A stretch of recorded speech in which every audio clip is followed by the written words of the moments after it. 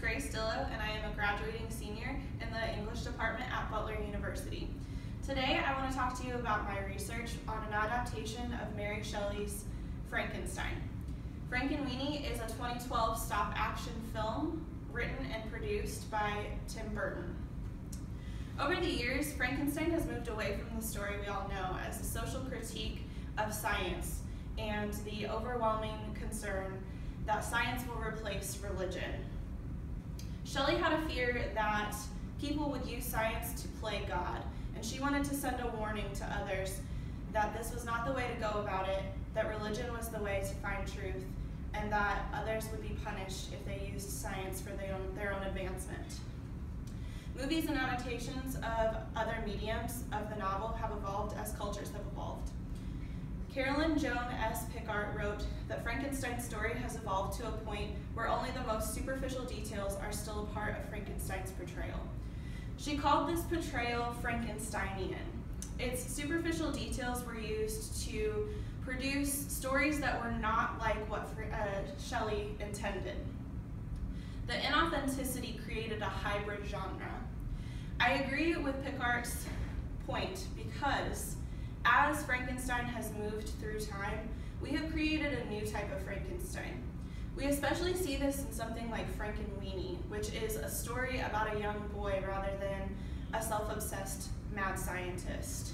We see this in the fact that he is playing with his beloved dog rather than messing with the God complex that Shelley was so fearful of. As we continue to march through time, we get more and more crossover of Frankenstein in genres of tragedy, love stories, science fiction, and even children's cinema. As we move through this, we are moving away from the horror genre that many of us have been talking about all semester. We've been trying to decide if Frankenstein is fitting for the horror genre at all. But my question is not about this old Frankenstein, it's about this new Frankenstein that we have created that only slightly resembles what Shelley intended. In Frankenweenie and stories of its kind, we are not losing the morality of Frankenstein though. Rather than having a horrific depiction, we are seeing morality portrayed in different ways. We are trying to teach our future generations and our children compassion, acceptance of grief, and responsibility. Mary Shelley might not have intended to be this ambiguous with her Frankenstein creature, but as a society we've decided that we're scared by other things, and we don't need that as a depiction anymore. Frankenweenie takes place in a small town called New Holland. It follows young Victor Frankenstein and his one and only best friend, Sparky. Frankenstein has been alienated by his peers because of his obsession, as some call it, with scientific experiments. However, this plays to his advantages when his beloved Sparky is hit by a car unexpectedly. He is able to reanimate his best friend with the help of lightning, just as we see in the original Frankenstein story. However, things go awry when his classmates find out what he has been doing with his spare time. He didn't want anybody to know about his beloved Sparky being back from the dead, which is understandable, because when other students realize what they can do to their own pets for their own self-advancement, they proceed to bring their pets back to life. They go to the cemetery, they dig them up, and they create monsters of their own, creatures of their own, because they want to win a science fair. In the end, it is up to Sparky and Victor Frankenstein to rescue the town. However, Sparky is killed again as he's trying to save the town. Only after Victor Frankenstein is able to accept the death of his beloved pet is he able to reanimate his corpse once more, but this time with the help and the acceptance of the town.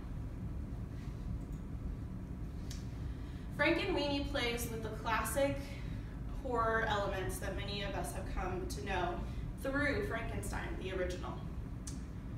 The classic elements include black and white film, the emphasis of lurking in the shadows, grotesque figures, thunder, lightning, black cats, and cemeteries.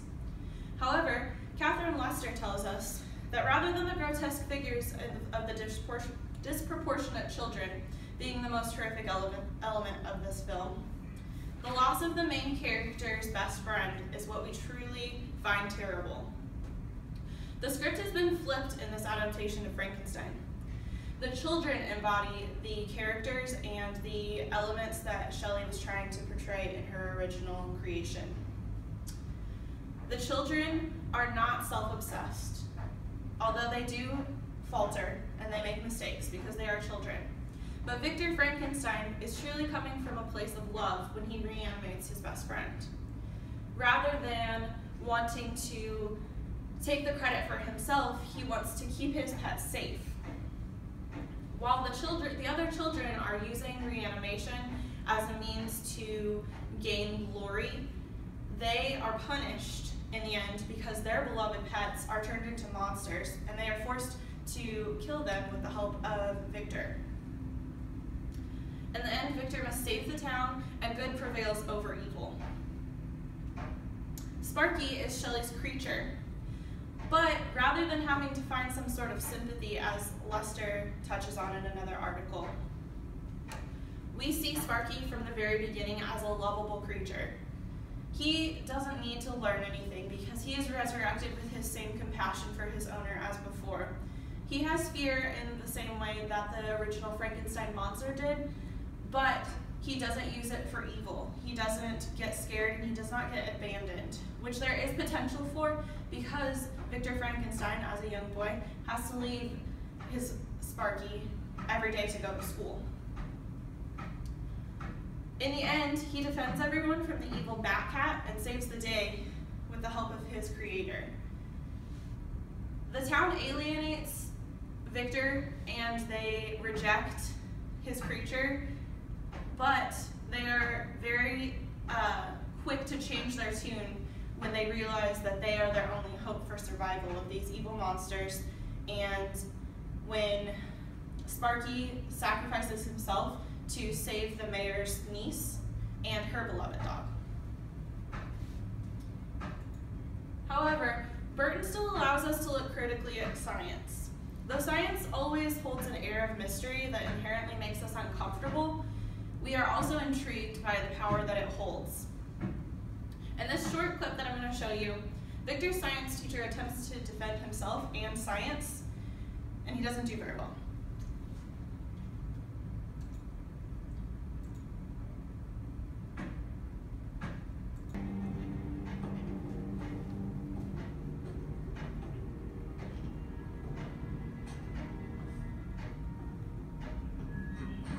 Ladies, gentlemen, I think the confusion here is that you are all very ignorant.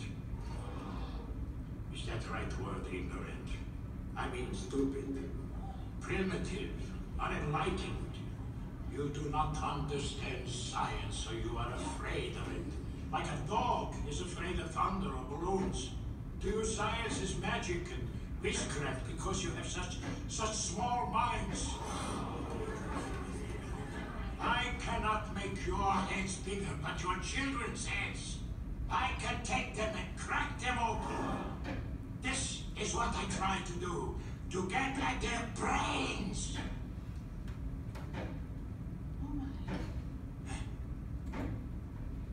Okay, so James Twitchell claims that horror's features are connected to our cultural anxieties, and horror films are a means of expressing those anxieties. So in a children's platform, we see that as an anxiety to raise our children correctly and a means of instilling the values that we want as a society for them to continue on with.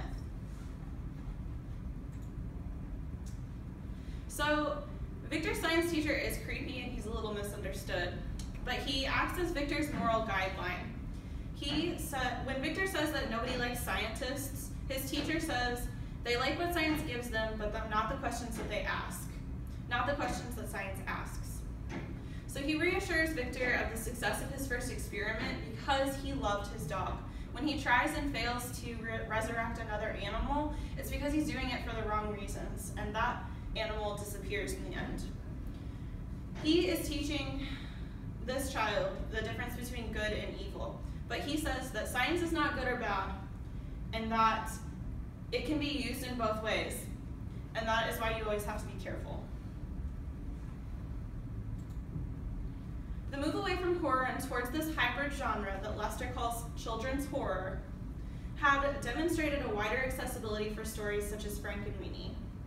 She writes that the theme of acceptance is identified in each one of these films, and in subsequent examples of the subgenre, whether the acceptance of monsters, of other people, or the consumption of horror genre as a valid pastime for children.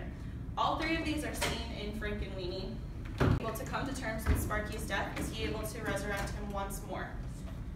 This is an important part of growing up for Victor in the movie. And as Frankenstein has evolved, it's no longer a means of portraying a warning to us, but rather it is a means of portraying morality to our children. Morality is still the goal with Frankenstein in whatever medium that we decide as a society to portray it in. Thank you.